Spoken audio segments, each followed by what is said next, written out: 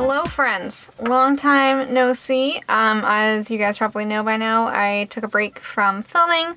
I kind of addressed everything in my last video as to why I'm filming a separate intro for it, because I filmed it, I was like pre-filming, so I was filming it before a lot of things went on. So I'm still going to link some resources in this video as well. If you're still looking to support the Black Lives Matter movement, you should be.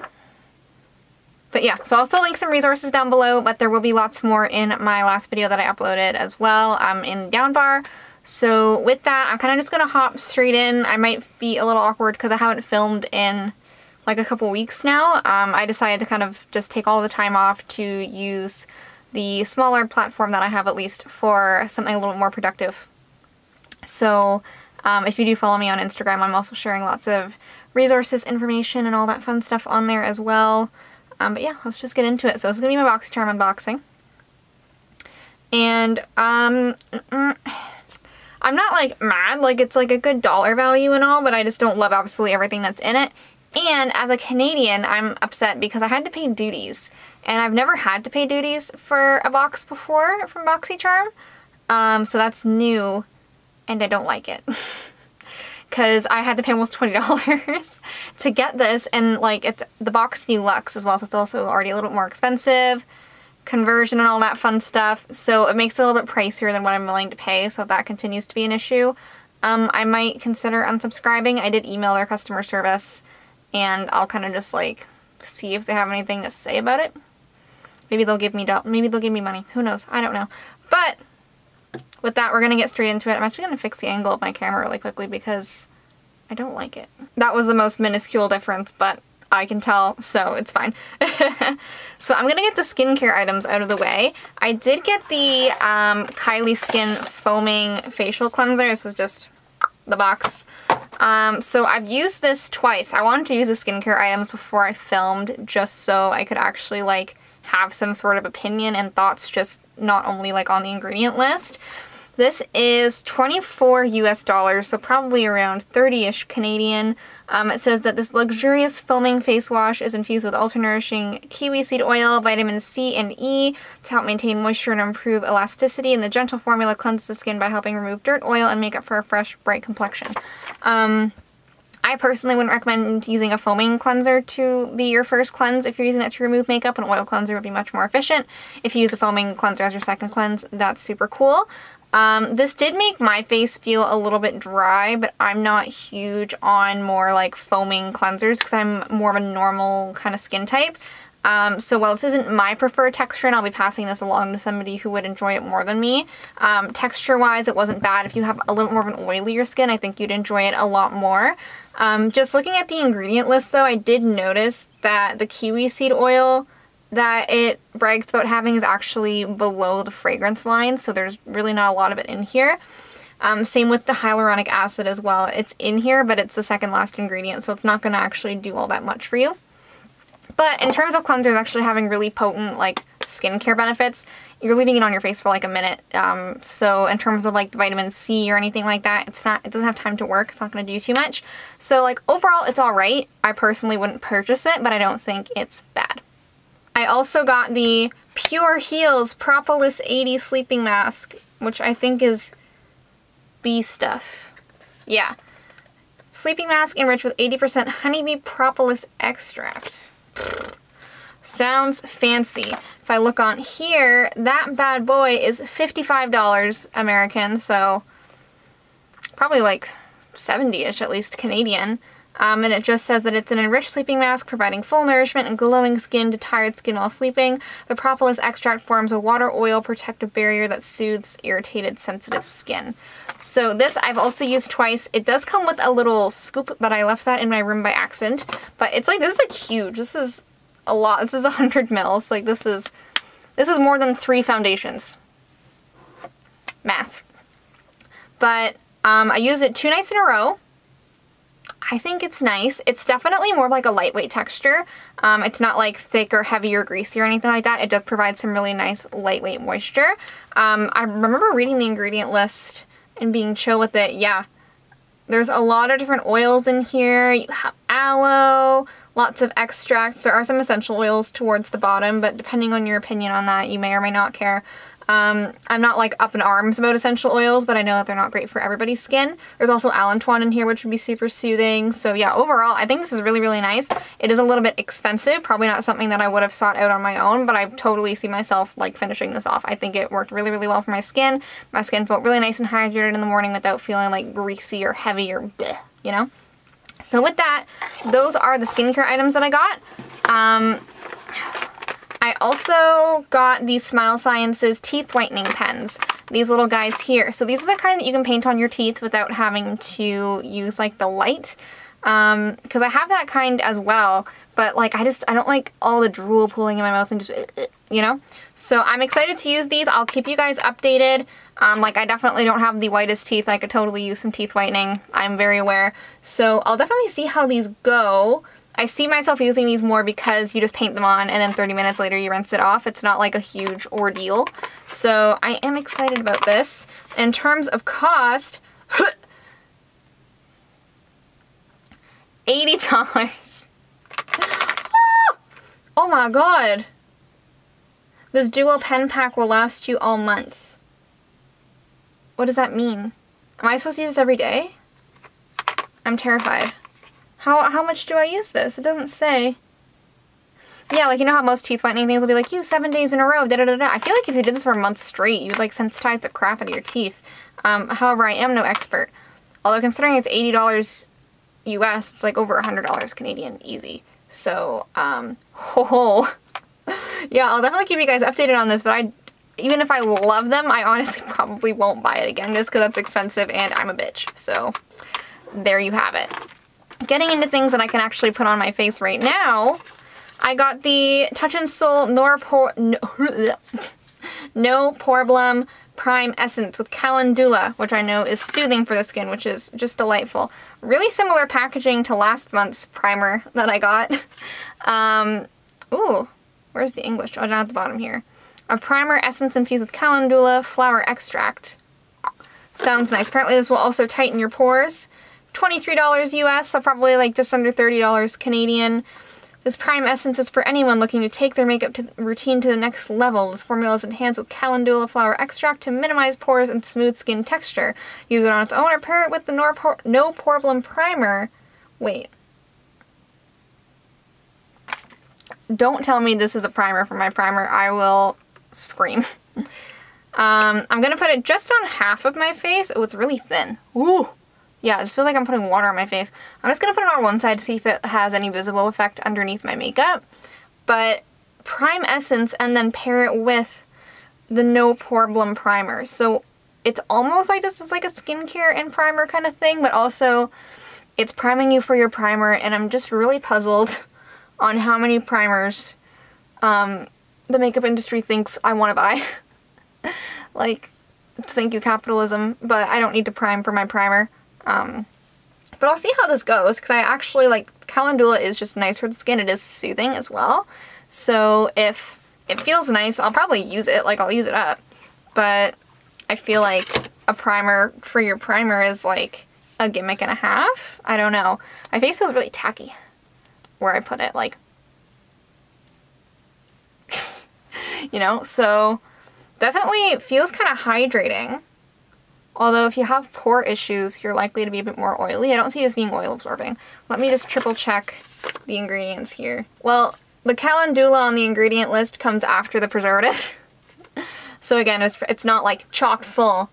But it comes before the fragrance, which is at least nice. It doesn't smell like that much. It doesn't have a strong scent, but it's like a perfumey scent, if that makes sense. So we'll see how this goes. I have my Smashbox Studio Skin Foundation with me right now just because I have some fake tan on. But I did get a brush set in here, but there's no foundation brush. So I'm going to do my foundation just like with my regular stuff, and then I'm going to kind of jump in and out to show you guys the new brushes. Forgot to bring a mirror with me, so let me just use this little compact. I'm going to do the one side of my face that I put the primer on camera with you guys, and then I'm going to do my concealer and powder and all that stuff off camera just for time's sake.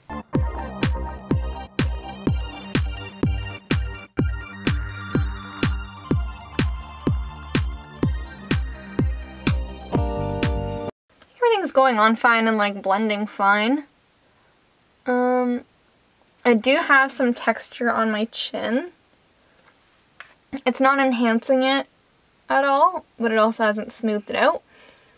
However, I can't really expect it to do too much smoothing because it's not porous texture. It's like I have like little bumps on my skin. But everything's sitting just fine. I don't see like any collecting around my nose or anything like that. So I'm gonna finish off the rest of like my base and then I'll come back. Okay, my base is on. We are back. So I got the $1 Billion Brushes charcoal brush set. So this guy here, it has 5 brushes. Oh, it's from $1 Billion Brows, but it's the $1 Billion Brushes. What? Packaging says $1 Billion Brushes, and the sheet says $1 Billion Brows, but the name $1 Billion Brows like rings some bells. So these vegan cruelty-free synthetic brushes are charcoal infused for an antimicrobial effect, allowing for flawless makeup and eyeshadow application. Okay. All right. And it's $55 US, so again, probably close to like 70-ish Canadian. So we'll see how these guys go. There's a powder brush in here, but I don't powder my whole face, so I'm going to use that to bronze and to do blush. A contour brush, concealer, eyeshadow, and highlighter.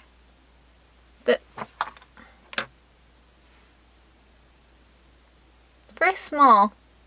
I'm going to use it for eyeshadow though also, because I brought some eyeshadows in just to kind of throw something on really quick. So we're going to start with the powder brush, which I'm actually just going to use for my bronzer. So, oh, some of the bristles on the top are kind of like curved sideways a little bit. I'm assuming it's from being in the box.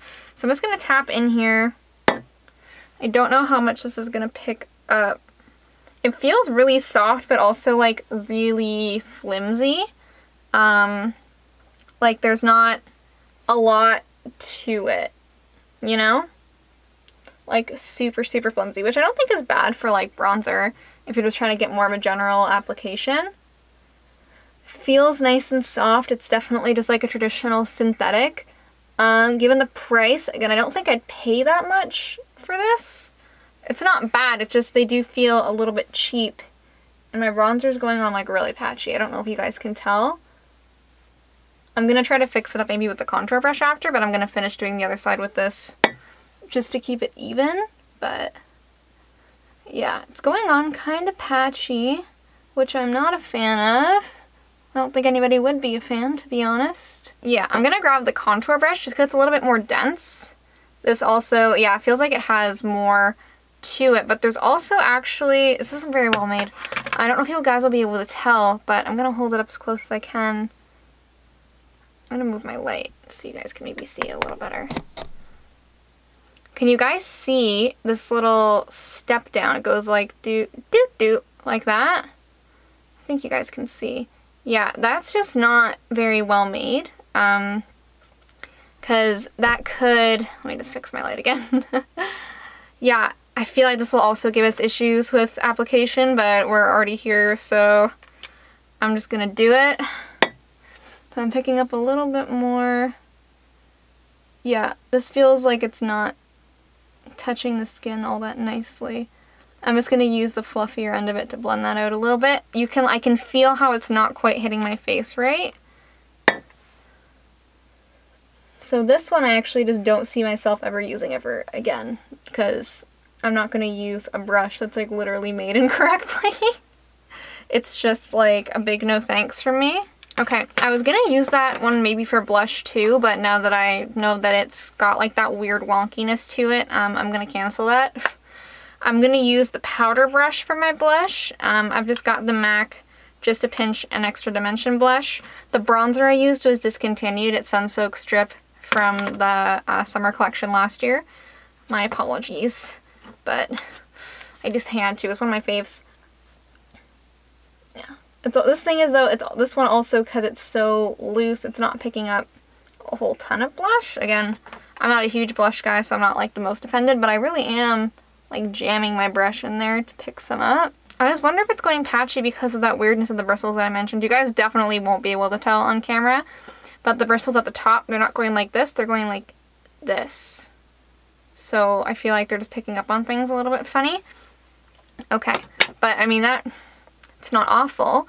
I'm gonna put on my highlight really quick and I will come back after my lids are primed for us to do eyeshadow. I was actually just thinking while I was priming my lid, I might as well use the concealer brush that came in here to do it. So I just have some of my P. Louise and Mama Mitchell blank canvas on here. Now there is one wonky hair on this guy. There's like one hair that's just insanely long, but after I trim that hair it should be fine. This does do like pretty well, it feels, for primer, because I do like brushes that have more of that like angle to it. Yeah, kind of sounds like a little rounded there. I like that for going up to the brow and all that fun stuff, so I could see myself using this one again. So far I've got one brush that I actually like. I do have to trim that one hair though, or else that's gonna cause problems. So I also do have some of my own like regular brushes that I brought in here as well, because I don't intend to do a full eye look with just these two, because this one does feel a little bit dense. So I'm going to be using my Natasha Denona Sunrise palette for today. I haven't touched it in a little while, so I figure I may as well dig it out. And I'm going to use a Morphe M504. I'm going to go into the shade Morgan, which is like a light peach. I'm going to make sure that there's no creasy boys here.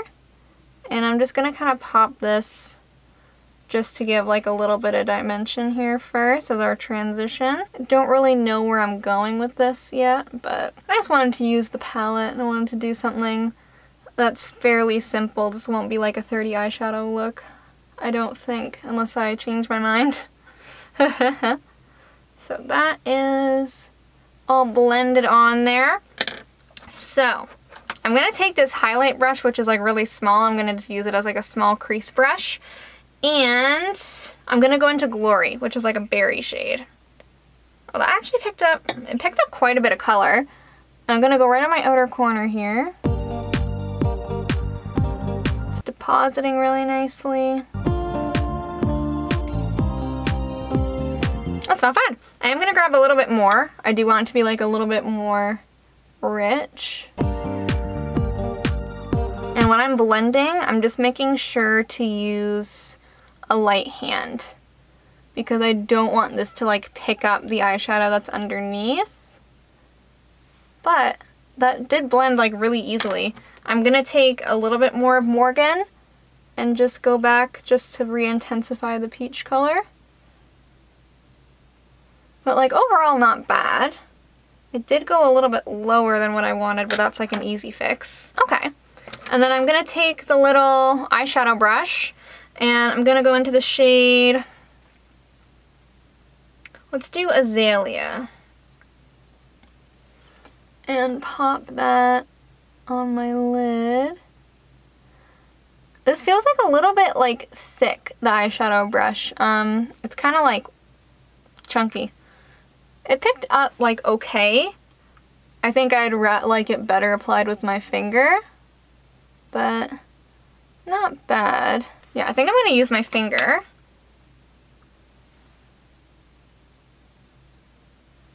Yeah, and then I'm actually going to take the shade, I'm going to take Poppy.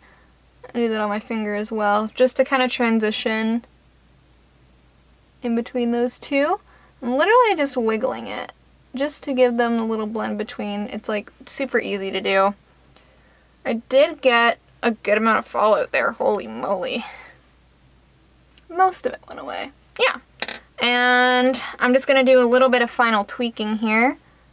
A little bit more of our berry shade.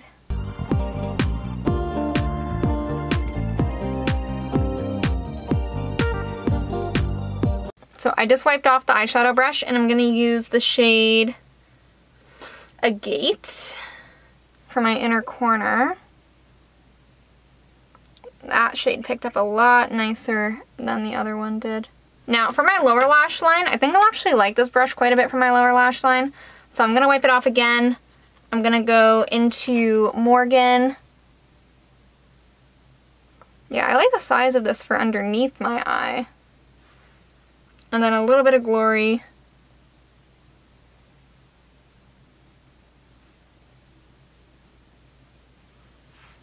super easy just to like frame the eye. I'm gonna do my other eye off camera, and then I have, I do have mascara for us to try. Okay, my other eye is done. I did have quite a bit of fallout, which I'm not the biggest fan of.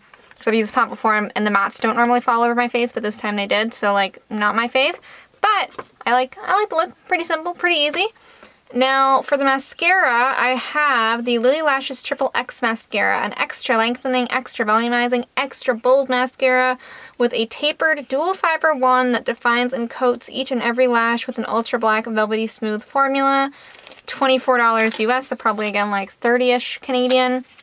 I did already curl my lashes, so I'm just gonna whip this bad boy out and we'll see how it goes.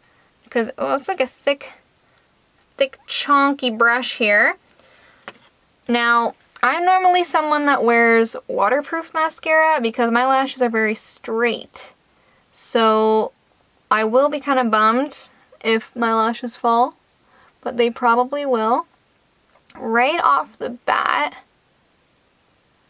it is coating every lash really nice. I do like fluffier wands like this, but I'd say I'm getting a lot of like length and a lot of definition, but actually not that much volume, because I do naturally have a lot of lashes. So considering like how my lashes look with my regular mascara, I wouldn't say this is like particularly different.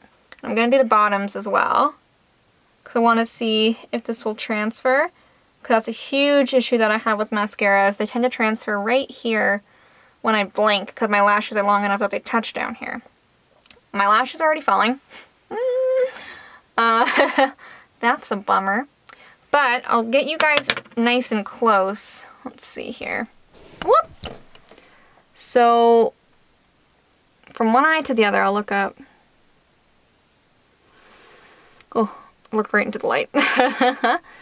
So you guys can see, like, there is a good amount of, like, length and everything, but nothing crazy. I wouldn't call it like a triple X scenario, but, you know. But again, like, my lashes are already straightening out, which sucks. Yeah. So I'm gonna do my other eye off camera, but I gotta say, like, maybe if I layered this over top of a waterproof mascara, I might like it a little bit better. But as of right now, just because it's not holding the curl, it's not something that I'm ever gonna use again unless I can somehow make it work for me. But the overall effect isn't bad, so if your lashes naturally do hold a curl much better, or you have naturally curly lashes, you may like it. I think it's just not for the poor, unfortunate, straight lash people such as myself. We have made it to the final product. The Bodyography Lip Pencil 2-pack.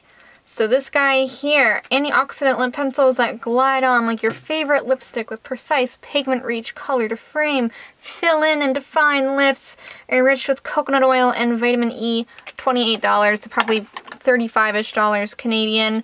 So I get 2 colors in here, which is fun. Let me...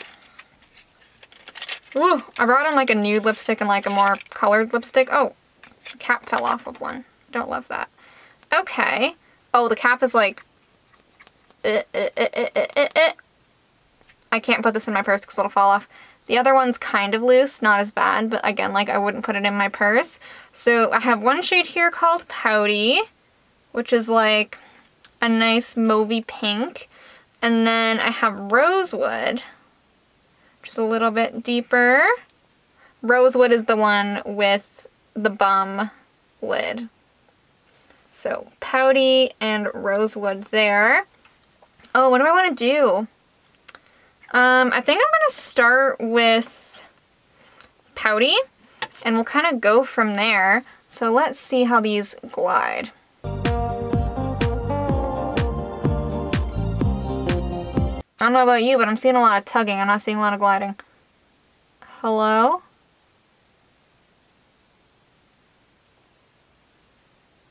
I don't know if I'd call that particularly glidey. And I'm only being a troll here because, like, I do have lip pencils that, like, genuinely, like, glide on the way this is described. Like, these feel more like a MAC lip pencil. So I'm not mad at the texture. I don't think it's a bad texture, but I don't think it's the texture that's advertised.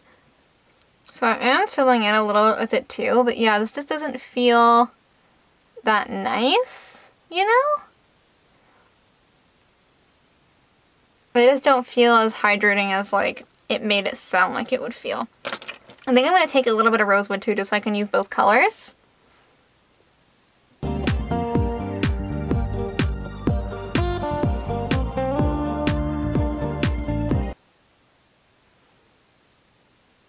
I'm just going to blend that with my finger. Yeah, just to get a little extra definition.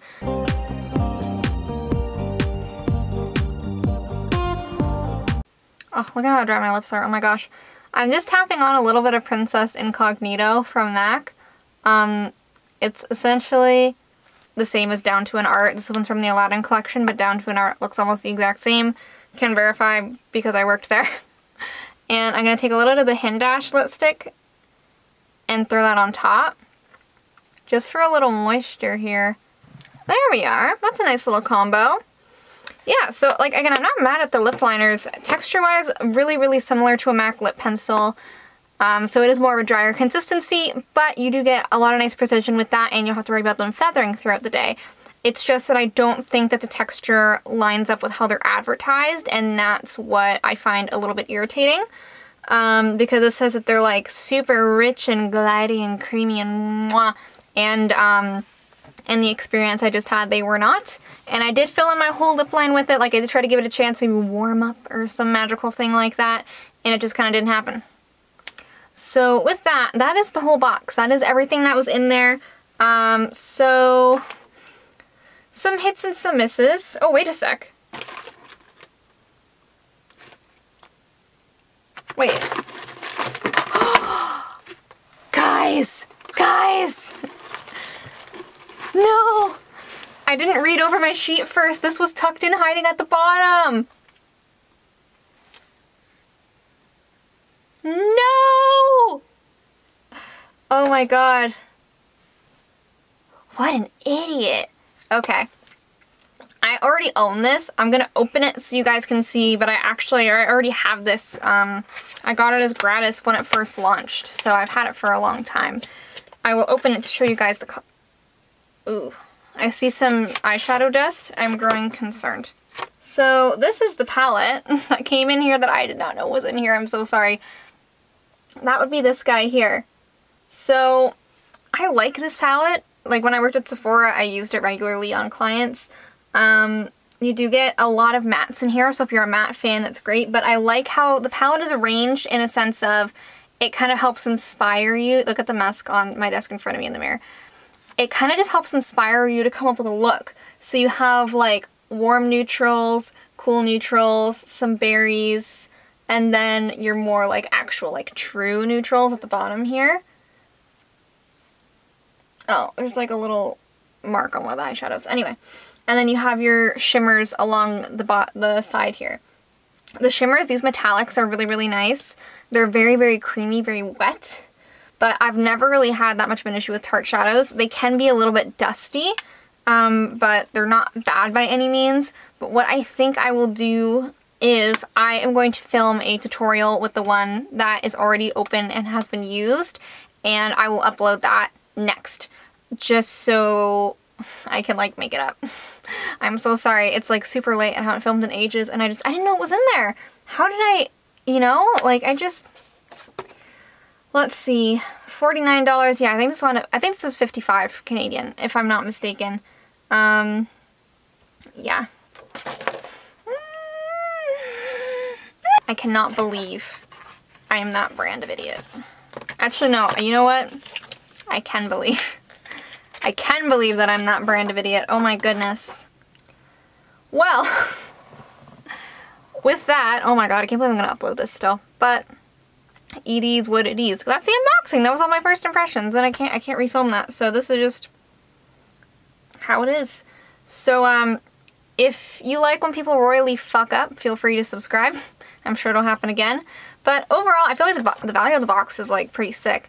One thing I think that's kind of dumb. Where did it go?